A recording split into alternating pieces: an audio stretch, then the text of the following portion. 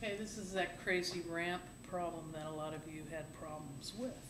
And basically, the initial scenario, you have two connected masses on an incline, and it turns out that theta, which is given, is sufficiently small, and M2 is sufficiently big that the system does move this way.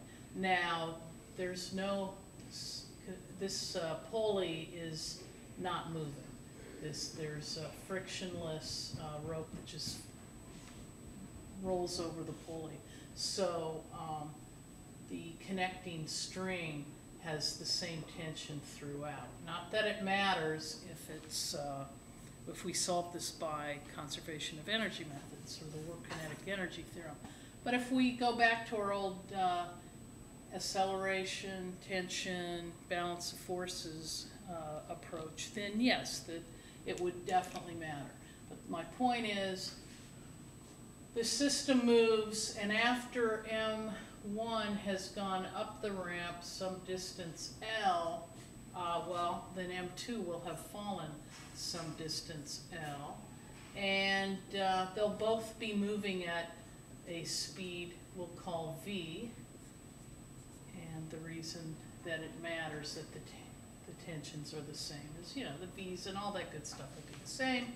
All right, what we're looking for, well, the problem asks you to find the change in kinetic energy on the mass that's on the incline. In this case, that's M1. So of course we're going to be looking for 1/2 M1, velocity of the system at that point in time and space. Now, we could use, as I mentioned, we could use conservation of energy. This will be the final scenario right over on this side. All right, so here we've got what? No kinetic energy. No work's been done by friction, because of course there's friction in the problem. And we've also, but we do have some potential energy. That's what drives the motion.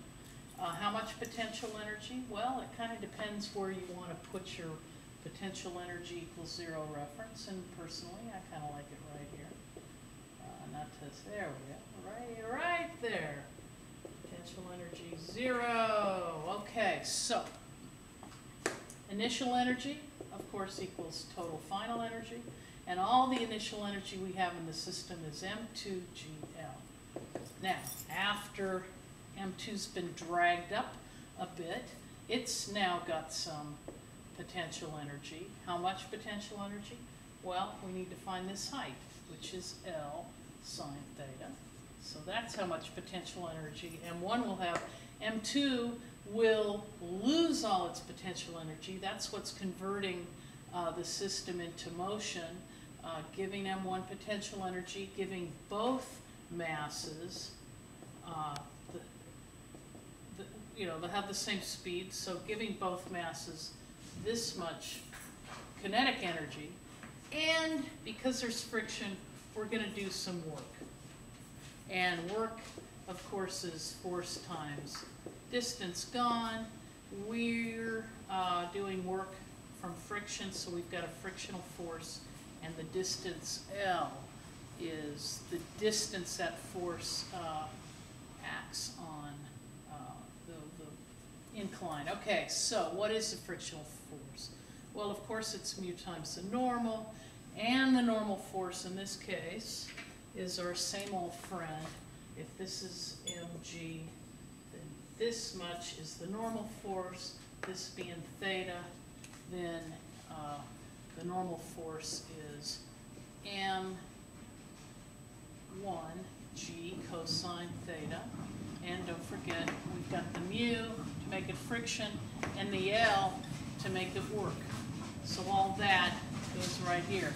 Now, again, ultimately, we want to solve for this. That was what was asked of us. So we need to solve, we need to rearrange this whole equation and solve for v squared.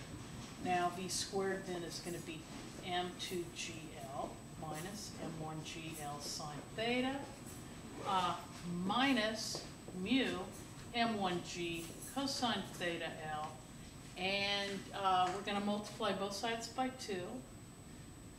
And we're going to divide by the sum of the masses.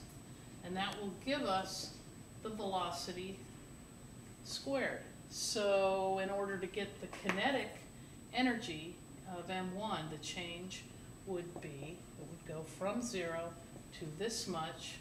The 2's would go away. Another M1 would pop upstairs. And if you really wanted to clean it up nicely, you could bring a G and an L out of each of these terms. So you'd have M1 GL, you'd have M2 minus M1 times sine theta, minus to minus is a plus, mu cosine theta, and dividing that by M1 plus M2 should give you your change in kinetic energy acting on M1. Ta-da!